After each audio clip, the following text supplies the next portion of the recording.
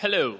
So, hi, I'm Nicolae Berbece. I'm an indie game developer from Romania, and also the founder of Those Awesome Guys, which is quite ironic because legally I'm the only one in the company. People also know me as Xelu, and I've been making games for about, I think, 5 or 6 years. The number always differs every time I say it. And I've been making a lot of browser games made in Flash. I've took part in many game jam, and for the past 2 years, I've been working on my most ambitious project yet, called Move or Die, which is this 4-player party game based around the idea that if you stand still, you explode. I'm not only mentioning this because, well, I've been working on it for, three years, not 2 years, and also because it's coming up later this year, but also because I'm going to use it in the context of game feel. I'm going to use it to talk about why your death animation sucks. So I want to talk a bit about feedback. And I'm sure all of you know what feedback is, but I'm not referring to the kind of feedback you get from a person. I'm referring to the type of feedback that you get from pressing a physical button. When you press a button on a controller, it feels much better than using a touch screen. And I think we can all agree on that. That's probably why I'm not such a big fan of mobile games. And the thing is, game feel doesn't only apply to games. It's basically feel with game appended to it. So we can see it being applied in other areas, like, have you noticed when you're typing a message on your phone or when you're sending an email, how whenever you press a letter, it pops above your finger and it makes a little sound effect, or maybe the phone vibrates. All of these are not cosmetic only. They're also functional, because now you no longer have to offset your vision from the keypad to the actual message to see if your input registered. You already know it did because you heard that little clicky sound or you felt the phone vibrate. So it makes the act of typing a message much, much faster and more enjoyable. And this is how game feel can make an experience better. I want to show a few examples of game feel when it's done right and when it's not done right. And this is the first example.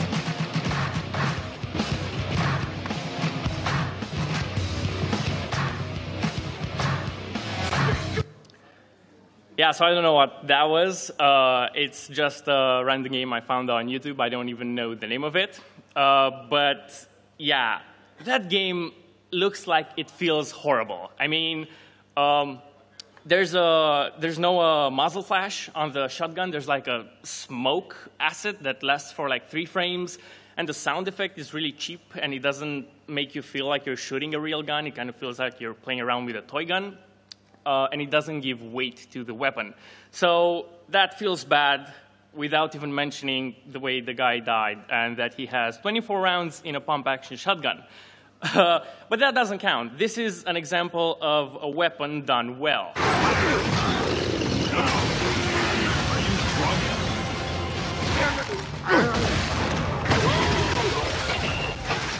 Right, so that's Bulletstorm, and that feels amazing. That's a flail gun, if I'm not mistaken, and it shoots 2 bombs chained together, and you can see them wrap around your enemy, and you can remotely detonate them and see the guts fly all over the screen, and that's so good.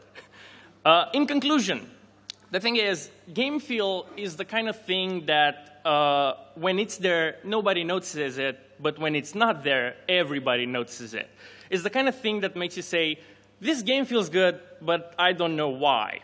And I'm going to create a death animation in the context of Move or Die without using any hand-drawn frame-by-frame explosions or anything like that, and I'm going to try to make it feel good. So let's see. I am going to assume we don't have anything, so I'm going to start with the basics, and I'm going to need movement and a death condition. So I'm going to skip the movement part because you can pretty much find all over the internet the building blocks of game development, how to create physics. But for the sake of this presentation, I'm going to take the life mechanic out, so you won't explode if you stand still. But I'm going to say that whenever a player jumps on another player, that player will explode. So I'm talking about games here. And I could be showcasing this using photos or images, or videos. But I'm talking about the game, so let's make this interactive. So it's going to be stupid, and I really hope it works. What I have here is 2 controllers, and what I'm going to attempt to do is have 2 people from the audience play the game in real time as I'm building it. So who wants to try this? I want to see some hands up, and somebody helps me spread these out. Just give it to somebody around there. Or you. Cool, so what I'm going to need you two to do is whenever the game appears on screen, run at each other and jump on each other's heads. What I'm going to need everybody else do is give them a round of applause anytime they do so to show our appreciation for them helping me make this work. So let's see if this works. Go.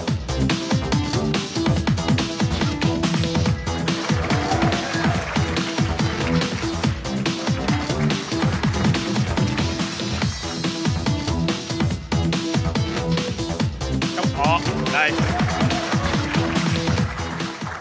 Cool, except it's not cool. It's horrible. It's not good enough. There are no animations. The characters disappear instantly. It feels bad. It doesn't feel rewarding to eliminate your opponent.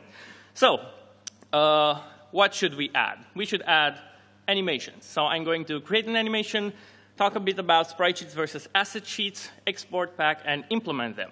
So the first thing I do in Move or Die is I split the character into many tiny pieces. Then I can later import in Adobe Flash, where I make all my animations. And I animate them in Flash. And then I have to decide how I implement the graphics in the game. The most common method is sprite sheets. And I'm sure all of you know what a sprite sheet is. And just in case somebody doesn't, it's basically all the frames of the animation stored in a bigger image. So I don't use this. The reason I don't use this is because it's quite a big image, and it takes a lot of resources. And especially if you have a game with really high-resolution assets and a lot of animations, it can basically make your computer catch on fire. So what I am using is something I call asset sheets, which I'm still not sure if it has an official name, but that's what I call them, which is basically the same thing, but instead of exporting each frame of the animation, I export each part of my character and then export the animation separately using a custom exporter as a text file. So this is how a frame looks like in the animation, and I have there the X, Y coordinates, scale, rotation, alpha, and I can interchange these variables very easy. So as a comparison, this is how the sprite sheet would look for those, like, what, 4 or 5 animations I showed before. And this would be 5700 by 3100 pixels, which is quite a lot. In comparison, this is the asset sheet, which is 460 by 210, which is less than 1% of the number of pixels. So the advantage with asset sheets is that they're small, they're flexible, optimized. You have individual control over many variables. I could, for example, if I wanted a different character with a bigger right leg, I wouldn't have to export another sprite sheet and go through the whole process again. I could just change the scale number in the code and have it done real time. So that's awesome. And another awesome thing is interpolation. I'm sure you all played a game that uses sprite sheets animations and tries to go into slow motion, and it looks really choppy because it plays the same frame multiple times. But with asset sheets and having the frame as text, you can spread them apart and interpolate between them and create data where there is none. So you can have really smooth slow motion, which looks really awesome, and it's really awesome to have as a tool. So let's see how the game looks with animations in it. Go.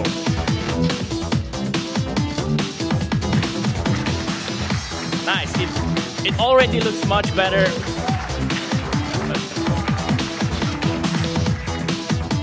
Who's Who's the yellow one? You're the yellow. Who's the blue one? Oh, by the way, let's do something. Every time you die, pass the controller to somebody else. One more. Cool. Enough of that. It's not good. It's still not good enough. There are animations, but it still doesn't feel rewarding. So what could I add to make this feel better? Any suggestions? Just yell it out loud. Screen share. Sound effects. Somebody said sound. Good. So I'm going to add sound effects. So for sound effects, I'm going to do movement, death, and the environment. So sound effects are really important, and they make a huge difference. And it's really sad to see that developers leave this at the last step in the development. And they're really important because they completely change the feel of the game. So here are some examples. I've sent some gameplay footage to some sound designers, and I asked them to do sound effects without any context. I just gave them a piece of footage without any sound in it. So this is how it sounds.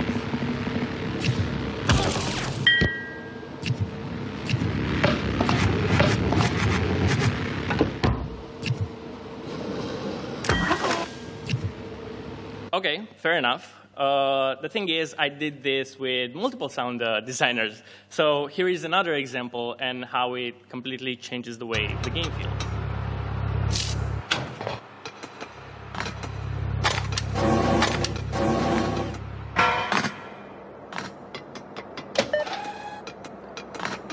As you can see, this one was a bit more moody. There was a lot of echo, and it felt like a bigger environment only by changing the sound effects.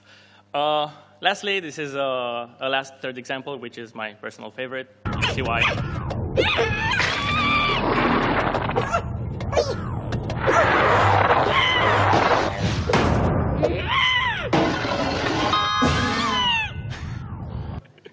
Right, so you can see how important sound effects are.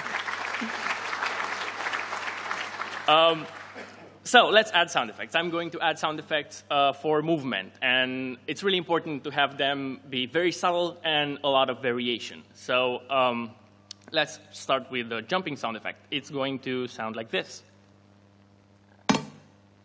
Cool. So this is a simple jumping sound effect. The thing is, it repeats a lot. And it's really annoying when you have, when you play a game and there are only 2 footstep sounds. And it's really freaking annoying. So what I'm going to do is make it subtle, and I'm going to turn down the volume, which is right off the bat much better. But I want to add variation. So I'm going to use a little trick here. Instead of using multiple sound files, what I'm going to do is bend the pitch of the sound in real time every time it plays.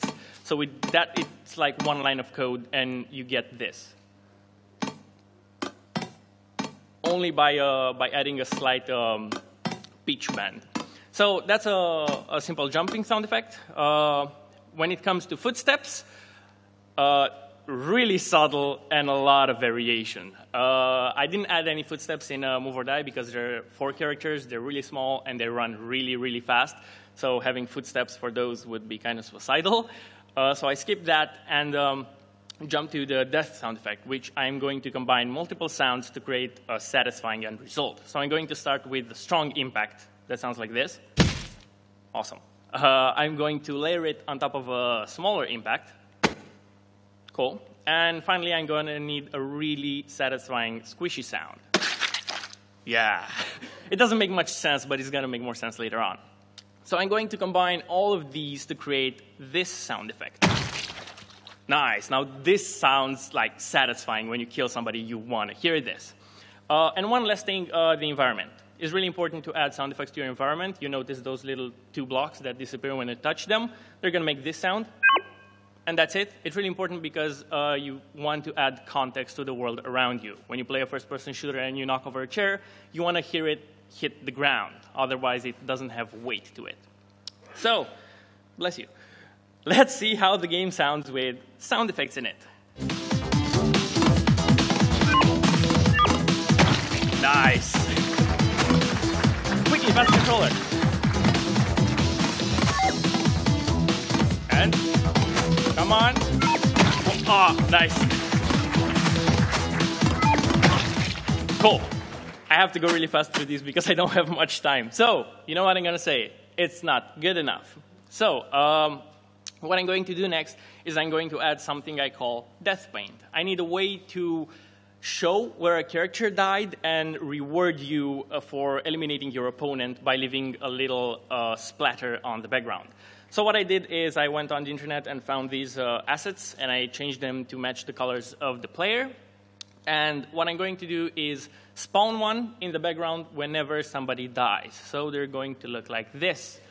I'm going to add a bit of variation by rotating them and changing their scale, but they will match the player's color. So they're going to look like this, which is absolutely horrible, and it looks ugly. So what I'm going to do is I'm going to render them behind everything except the background. So that's much better, but it's still not good enough. I wanted to also make an impact on the floor and on the tiles around you. Sorry. So what I'm going to do is I'm going to create an alpha mask for the ground and the tiles, and I'm going to apply that on a second layer of paint that's going to go on the foreground. So that's going to look like that, which is much, much better. Also, it's on additive blending mode. But before the demo, I want to add one more thing.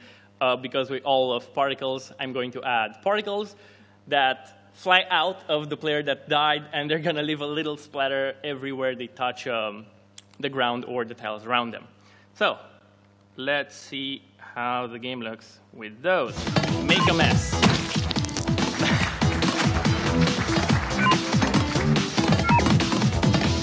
Come on, we need some blue. There we go. Cool. Imagine this with 4 players. Nice.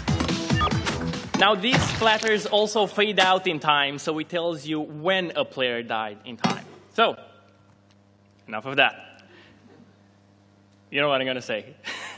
It's not good enough. So, what should I add to make this feel even better? Somebody said something around here. Screen shake. Is anybody from Vlambeer in the audience?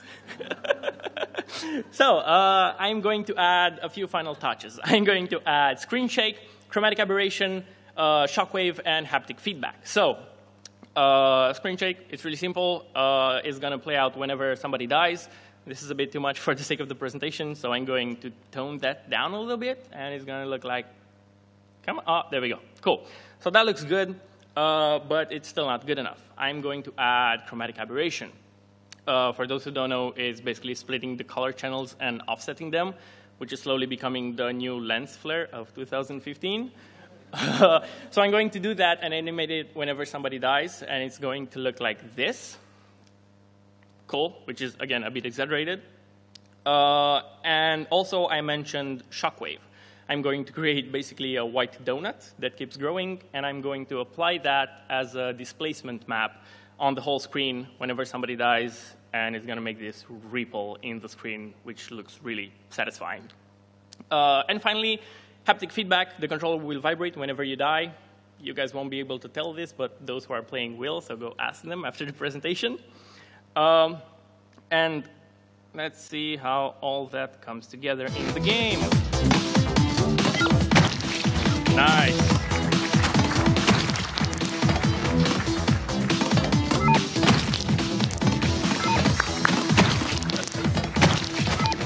You're having fun. Cool. So all of these are really important because not only do they look good, like the chromatic aberration and the screen shake and all that, they also let you know that somebody else died somewhere else on the screen without you having to look there. So it gives you like a contextual peripheral vision. So I'm going to say that's good enough, at least for now. But there are a lot of things you might have missed. Have you noticed the little props that are on the ground that characters can kick around? It also gives weight and depth to the universe of the game. The landing dust.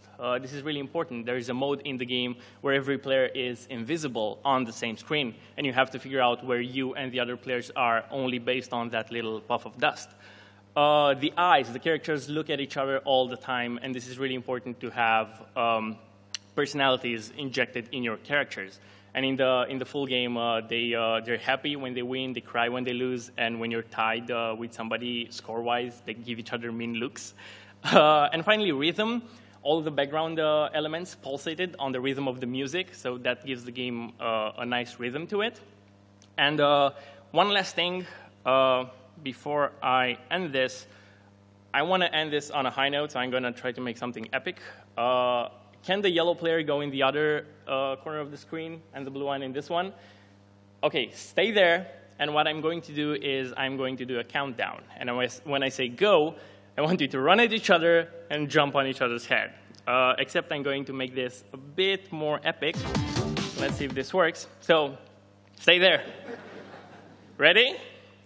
3, 2, 1, go.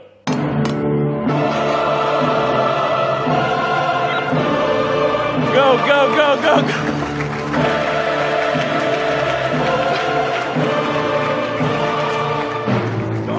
Blue, let him kill you. Let him kill you. The timing. Nice.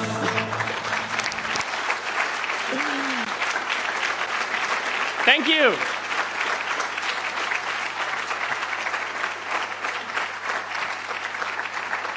Thank you very much. This was just a small demonstration. The whole game is currently in early access on Steam. You can get it there and give it a try. And again, thank you for having me here. And let's keep this conversation going. You can find me on Twitter, Skype, Facebook, whatever. If you're using email, do that. Let's keep this conversation going. And if any of you have any questions, or if we have time for questions, yeah, we have time for questions. Go ahead. Anyone? I could leave the game. All right. The banana. Thank you. Ah, that won't work. Never mind.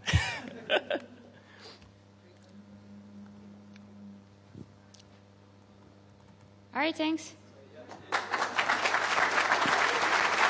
Thank you.